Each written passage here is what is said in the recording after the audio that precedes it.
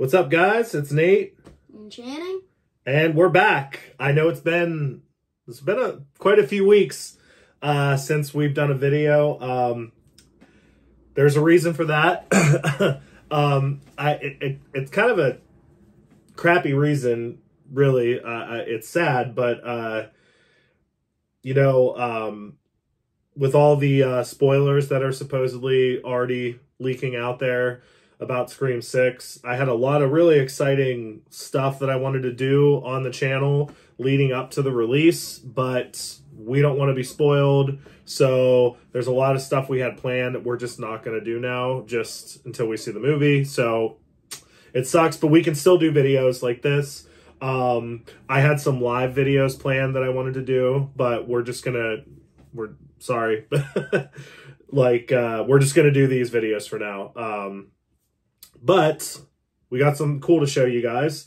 So thanks to Josh BG, who is a good buddy of mine. He was able to hook me up with three of the 4 Cinemark exclusives for Scream 6. Still looking for that popcorn bucket. The theater that he got these at for us they did not get the popcorn buckets. So I'm still looking for a popcorn bucket. I'm sure I'll find one eventually. But thank you so much. Huge shout out to Josh BG for hooking us up with the other exclusives. So here they are. So here is the Cinemark exclusive Ghostface plush. I'm going to go ahead and open that from the plastic and check it out. I'm going to find out where to rip into it. Anywhere. Don't matter, just rip right into it.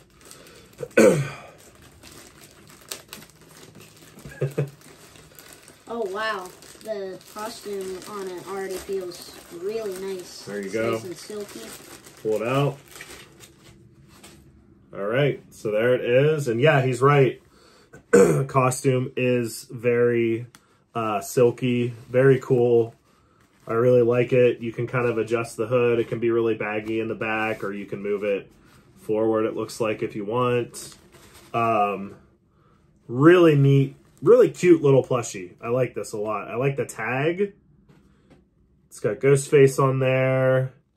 And then on the back, it says Scream Cinemark Retail Exclusive. So yeah, these are only available at Cinemark theaters, and to make it even more difficult, they're only available at some Cinemark theaters. So they're not available at every theater. So if you have a Cinemark near you, or 3 or 4 or 5, maybe only 2, maybe only 1, maybe none. Maybe none of them get them. So these are highly, highly, highly sought after and collectible already. They're already going for like ridiculous prices on eBay. So again, cannot shout out enough to Josh BG for hooking us up with these. But yeah, there's the plushie. It's about, I don't know, what would you say? 7 inches maybe? 7 inches tall, maybe 6? I think roughly 7. Yeah, 6 or 7 inches tall. Really cool. I love the look of it. The mouth and the eyes are almost like a obviously it's not real leather, but it's like a pleather. It's just really nice. This is a really awesome collectible. Let's see what else we got here. I think the only thing that's missing is the knife. Yep.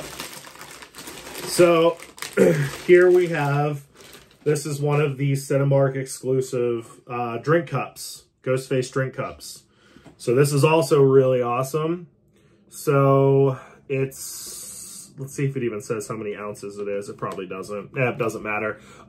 What's funny was when I saw these online, for some reason I pictured them to be really small. Like I pictured them to be like the size of a juice box or something. But they're actually pretty big, you can see. I mean, they're not ginormous, but they would hold a good amount of liquid in there. And it looks like you just maybe pop. Yeah, okay. So you just pop the top off right there. And then they would fill it up with your drink or whatever. And you put the top back on.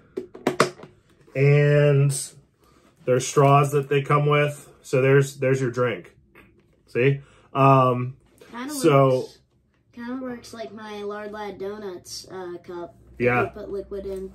For sure. And, you know, I'm wondering, I don't know for sure, maybe I've never seen anything about it or read anything about it, but it almost looks like this could double as like a piggy bank, and almost that it was intended to, because if you check this out, the slot there on the top, it's almost got like a coin slot with the straw hole in the middle. So you can see the straw, there's really no reason straw-wise for that to be there. I mean, it can't go left or right because it's so small. That slit, I'm wondering if that is because you could also double this as a piggy bank, but I'm not sure. But I love the detail on this. As you can see, it's got the sparkle for the costume. And if you look really close, I don't know if the camera will pick it up, but the eye mesh, you can actually see it. It's not just black like most Ghostface merchandise out there. You know, the eyes, it's just straight black. This actually has the detail of the eye mesh from the mask on it, which is really cool.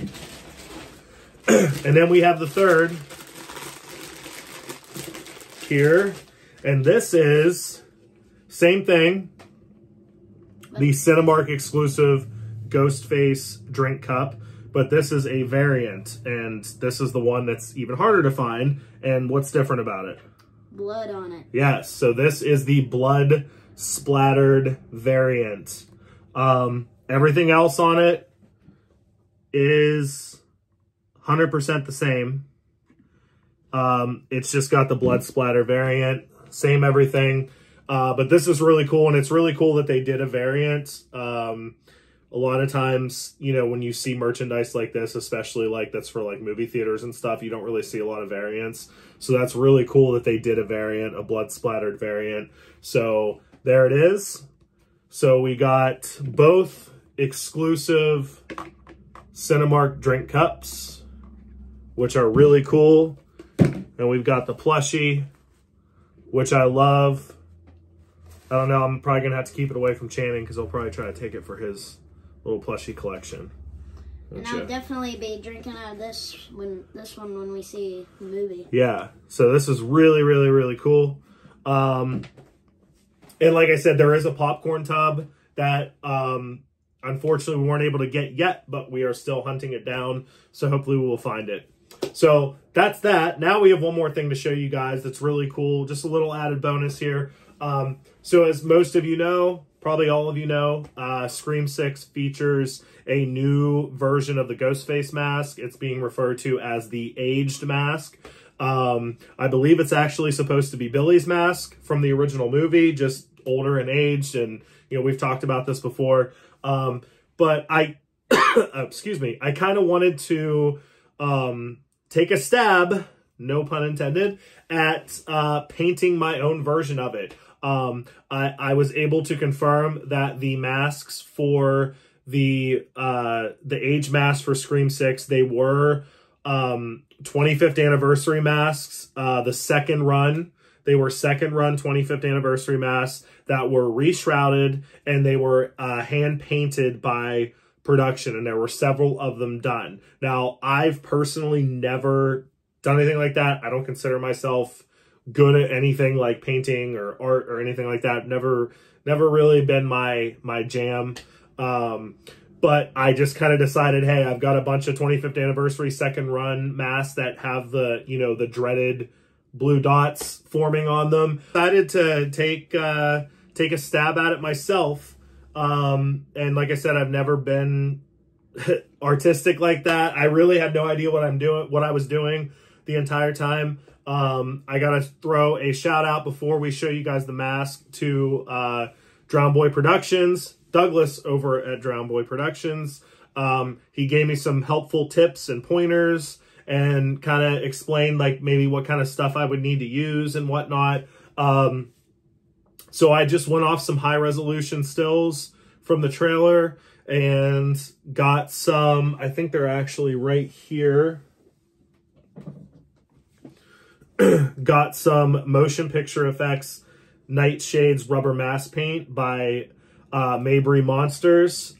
This isn't obviously the only color that I used, but I got quite a bit of that, different tones and colors to try my first attempt at it. So go ahead and show them. Let's show them what the end result was. Now, again, this was a 25th anniversary mask that I removed the shroud from and then painted and then reshrouded. Let's go ahead and show them. Yep. So there it is, guys. So, I mean, I'm very critical of stuff that I do. So obviously I definitely see a lot of stuff that I could have done better, but I'm happy with the mask and as a whole, especially for a first attempt. I think I could definitely do a lot more of the wrinkles and the lines. It's kind of funny when you're painting this sort of thing.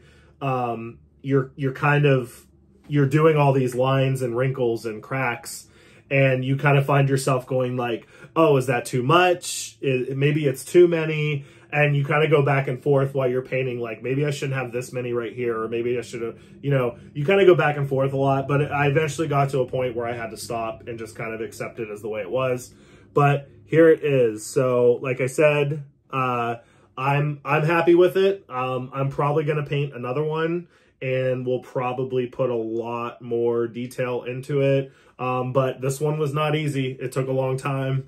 A lot of work, especially not knowing what I'm doing. I still don't know what I'm doing. When I paint the second one, if I paint a second one, I'm still not going to know what I'm doing. But at least I know what I'm getting into. So hopefully I can make the second one look even better. But there it is. My attempt at a Scream 6 aged Ghostface mask using the exact same style of mask that they used. I added the Velcro.